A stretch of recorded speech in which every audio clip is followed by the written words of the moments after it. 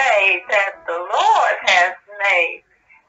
We shall rejoice and be glad in it. Hallelujah, hallelujah. To God be the glory for all the good things he's done in our lives. Hallelujah, praise the Lord. Love you.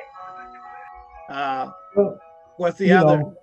That always going to bring up. But my point is, to be perfectly honest with you, to be truthful, this world system has no place in this discussion other than showing how we are ambassadors in it, how we overcome by following the word of God. So to have a political discussion, I don't think it needs to be, but to fall away and to move from what we're doing, I don't understand it. I never have. I haven't talked to the individual. I plan on it.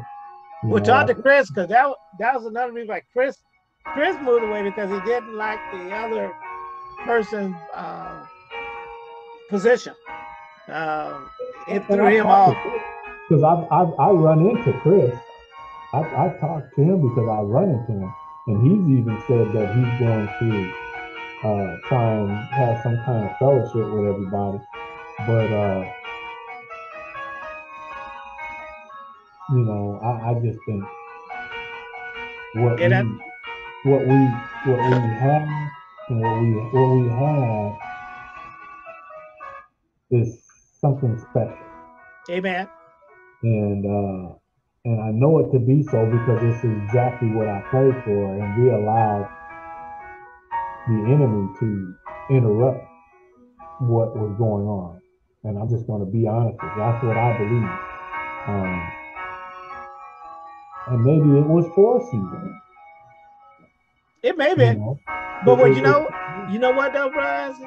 All I know is I'm still here, and I'm glad you're still here. I just love the concept of going over these scriptures, and there is communication and there's discussion. Yes. There is not anyone being preached at. Exactly. Jesus taught, but he also had discussion. Yes. He also communicated.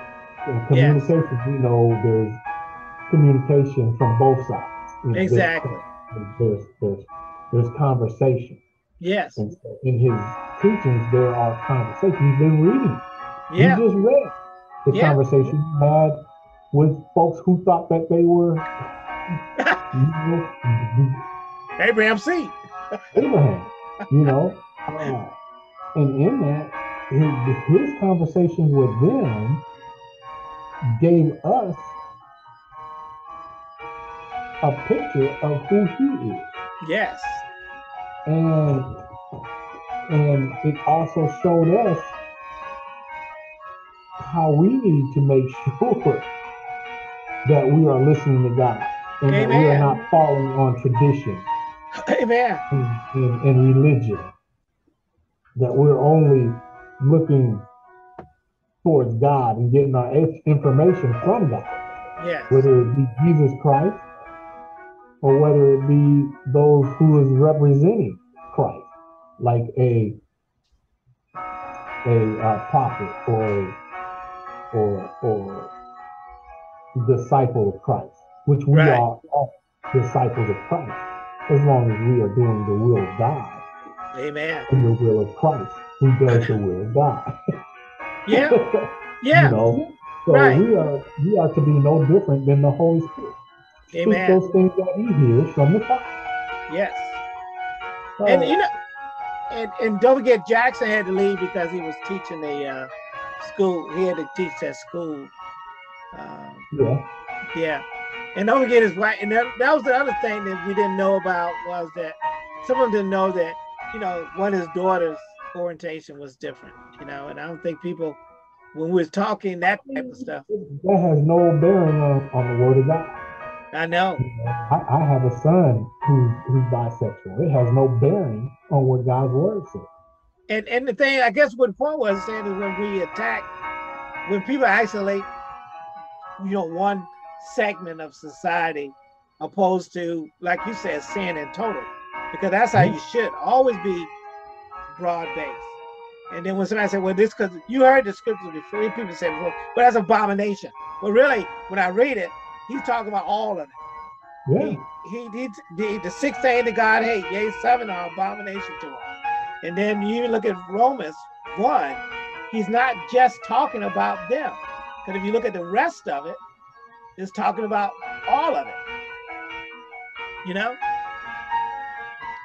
So my point is, I still think we all can grow in the things of God if we stay in the word of God. I don't believe in putting people out.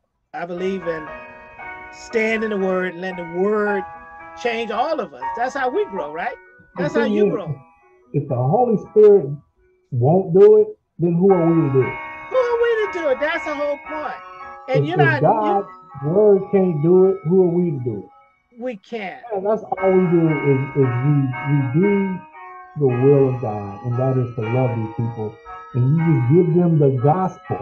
That's Don't the objective. Give them the law, give them the gospel. Yeah. The mission statement, go preach the gospel. Go teach the gospel. Good news. That's the mission. Yep, that's the mission statement. Say with the mission statement. Is those things that you've been delivered from, those things that have been added to your spirit. Come on, brother. You are righteous, that you are holy. Come on. That you are the head, not the tail. That you are above and not beneath. That's where you want to get people, just focus on what the word says about who you are. Allow the Holy Spirit to deal with that person's issues. Now, if they come to you and they ask you a specific question, do you believe that homosexuals are not a part of this body of God? You might get put on your on the same block. You might. You might. Do you believe whatever you do? Come on now. That's what Christ probably did. He might have called. He'll read your mail for you. Yeah. Well, let's talk about that woman you blah blah blah. You know. Yeah. Or that embezzlement, or that unforgiveness. Do you believe watching these TV shows are of God? Do you believe watching sports are of God? Do you believe playing sports are of God? You know, what does that have to do with God? Come on, brother. See, you preaching now. Certain practices of government are of God. You know, you could just go down the list. You go down the list. You just sin, period. Yeah, hey, look, I had one guy on one of the TikTok where they captured a preacher talking about, I mean, couldn't believe this is 2021. The guy sat there and said to his congregation, why are these, check this one, this is a good one. He said, why are these black athletes marrying white women, right? and he said, because it's worldly. It's a worldly thing, and I'm not going to marry. If one of y'all come and ask me to marry a black man and a white woman, I'm not going to do it. And he sat there like, and he used the word worldly as his basis of scripture. And I was like, no, he didn't. No, he didn't. What the color of those people had to do with it. But yet we know that has creeped into the church too. So, but my point is, that's why we wanted to make sure people teach and study this word of God, because you got all kind of junk in the body of Christ. You know, well, excuse me, you got all kind of junk in ministries. Yeah, not in the body. Not in the body, but in the ministries that are out there. And I like Christ was sitting there saying, you don't hear me because you're not of God. Yeah. And everybody that's listening to you and receiving what you're saying, they have to ask themselves, are you hearing God's word or you relying on man's word? You know? So we'll work on it. We'll keep working on it. We'll believe God will bring those he needs to bring and keep those that need to be kept, and those that gotta go, gotta go. Hallelujah. Hallelujah. Oh yeah, now Bishop, now the issue about Bishop was that he wanted to do that. He wanted us to go a little deeper on that, those CITs. He just felt we were not. You confronted him one time, but the point was he wanted to be a little, and maybe we can call him back on a special sessions outside of this one, but he may be willing to go to a special study time or whatever, but he wants us to go really into, when he was talking about those central ideas of the text. Yeah, but who does that edify? Well, I think I'm gonna go by what I think his intent was. He think that it will bring us more in tune with what the Lord is saying. Does that make sense? I think the Holy Spirit will do that. I think that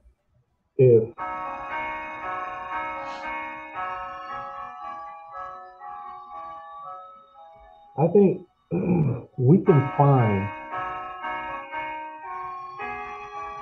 ourselves getting into these scriptures and doing what we are doing with the CITs,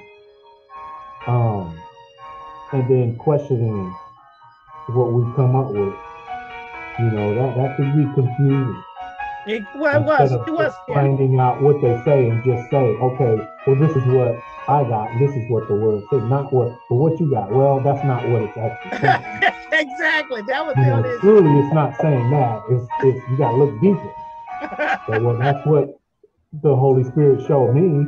Yeah, I know. Who am I to believe, you or the Holy Spirit? You know what I'm saying? And so, saying, well, you should look at these scriptures and these scriptures. Okay, well, I did it, but this is what the Holy Spirit did. I will look at them now. But you can get to the point to where you're more in line with the Pharisees and putting yourself into such lofty position to where no one can understand where you're coming from. This is all to be perfecting one another. Yeah. Not challenging us to the point to where, okay, if you want to show me how to study in a different way than what I've been doing, okay, that's going to help. But show me. Yeah. You know what I'm saying? Yeah. Show me your process. Don't give me some parameters and then tell me it wasn't good. That's grading. Yeah, it is great. It's right. It's you're right, because I do, like I said, the liberty of God is that at this is what he revealed to me. It may not be as deep as you got it, but it's just how he revealed to me. Maybe as I keep growing, I may get a more deeper appreciation. But be patient with me on it. Yeah. But here we are. If you're called to minister and we're in a position for you to minister, give me what minister to me. Perfect me. Yeah. If you're perfecting me by giving me a way of studying God's word, then okay, that's what I'm gonna do. I'm gonna do what you're asking me to do. But if it doesn't meet your expectations, but it met God's, yeah. I'm meeting God's expectations. Yeah. I'm doing I'm renewing my mind. Yeah. What you're having me do is helping me to renew my mind a little more. It's helping me to establish a different form of study. So it's not a form that I'm comfortable with, but I'm willing to do it because it's something that you want to do.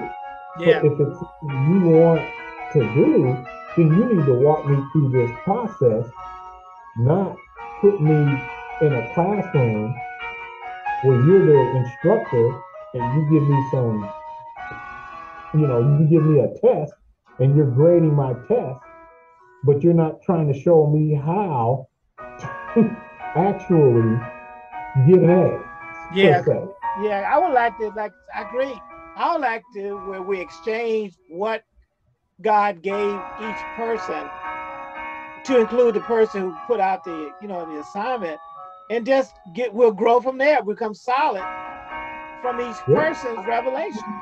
Because in all factuality, that's self-driven.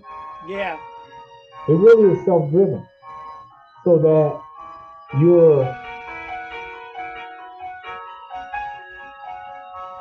relying on your ability. Yeah. Yeah.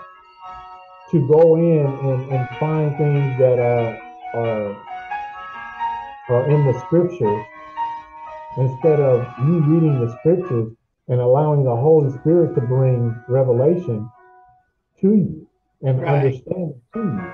And each person is at different levels. And I'm pretty sure that what he understands and what he knows is far beyond my level of understanding and ability to research the word and things, and it should be.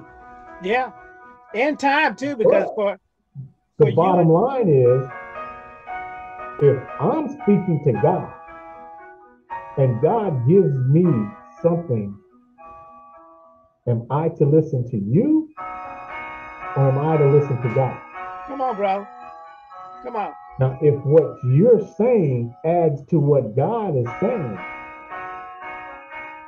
then that is just more fruit. That's more, right? Me. That's how it should be. That is more understanding. That is a clarity that I'm getting.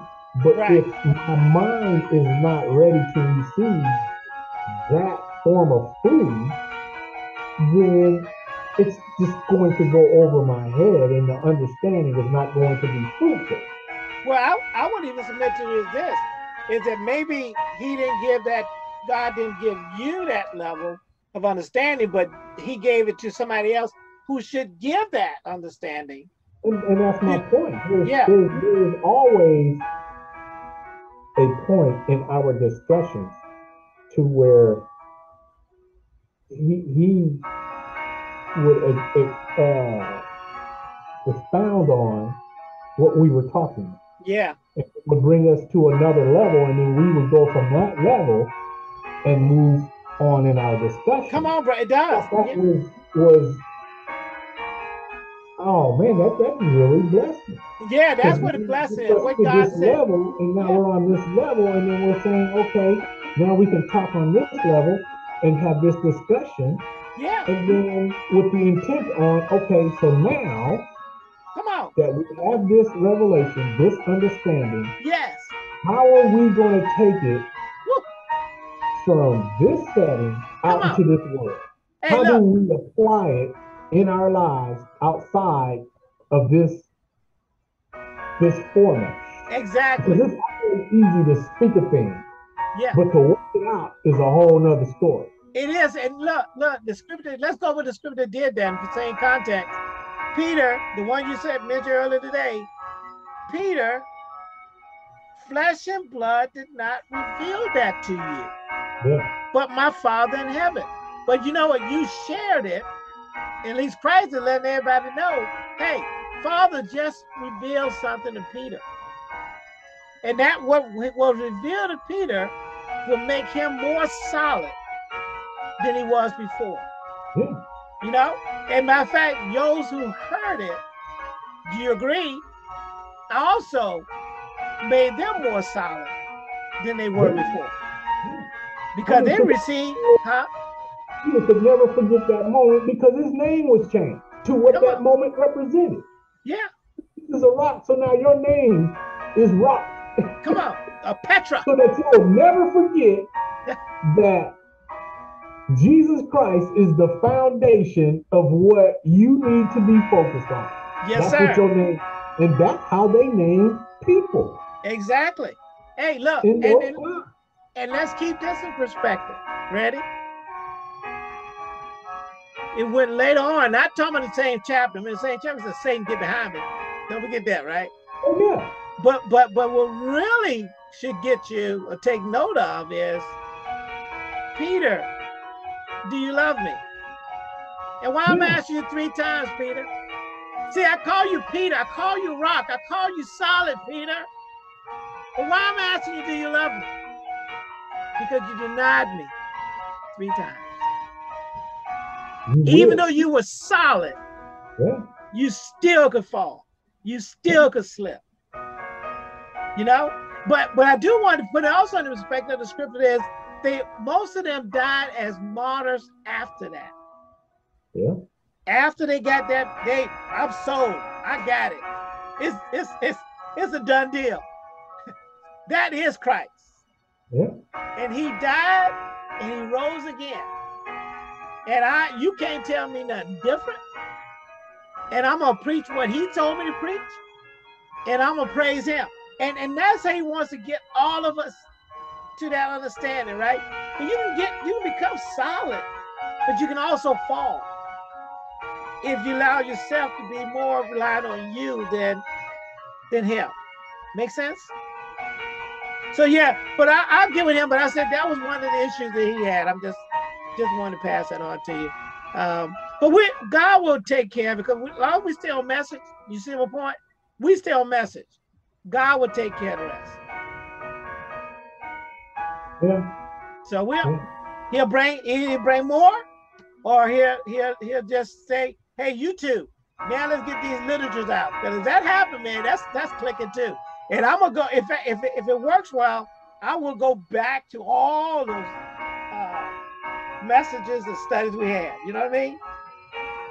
Because that was a powerful thing to include our brother who went on to the Lord, Elder Johnson. All right. Well, you be blessed, because my power gonna run out on me in a minute. So all right, then. All right. Stay blessed, bro. You too. Bye-bye. Bye. Amen. For the rest of you, God bless you. Thank you for listening. I'll break this down in 20-minute segments or 15-minute segments, and I just send them out on Facebook. Subscribe too if you get a chance, because that way you'll be noticed when I send them out. God bless you. God loves you. I love you too. And we'll see you next time. Amen. God bless. Love you.